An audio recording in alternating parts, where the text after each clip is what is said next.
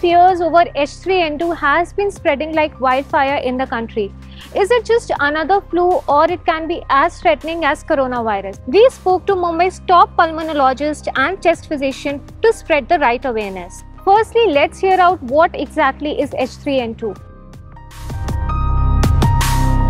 So basically, this H3N2 is a virus which belongs to the family of influenza viruses.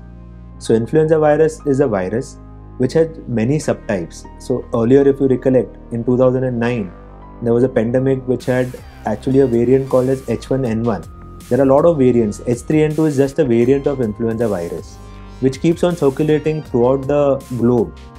Current pandemic is caused by H3N2. A lot of the times it can be H3N2, H1N1, H5N2, multiple variants.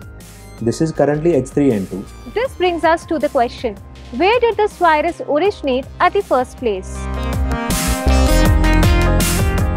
Any kind of different animal and human interference. So these viruses, when they jump from an animal or a bird to a human, they combine together and they form a new virus.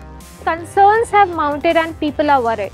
Could it be as massive as coronavirus? Should we be really worried?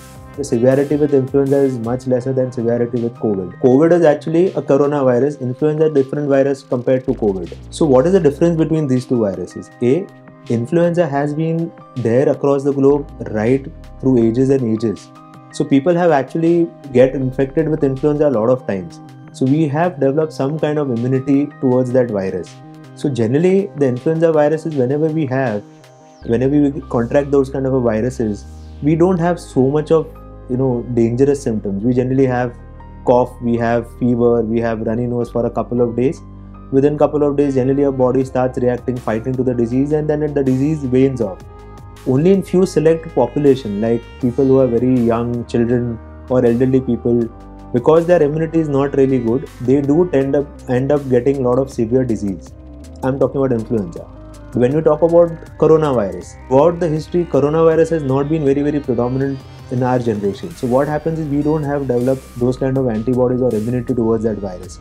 So when that wave happened, we were not immune to that virus. So initially, a lot of people had a lot of problems. But as and when the immunity started developing, and obviously vaccination played a big role, gradually the virus subsided. But influenza is different. We have already a lot of immunity.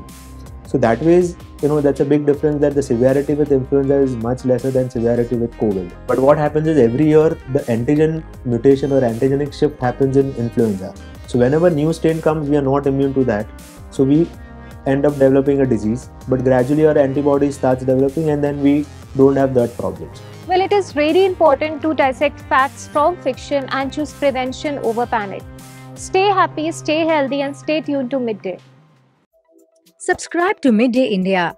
Get direct notifications on all our videos by clicking on the bell icon.